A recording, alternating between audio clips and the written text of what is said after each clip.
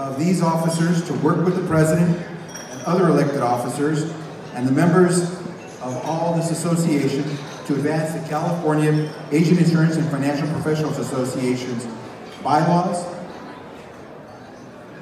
and it will be their opportunity to show that they will faithfully perform their duties in office as members of the Board of Directors.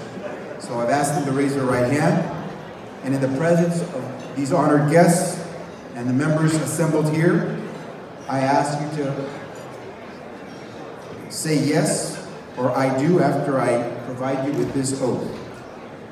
In the presence of these honored guests and members assembled here, do you solemnly pledge that you will discharge the duties of your office with honor and to the best of your knowledge and ability?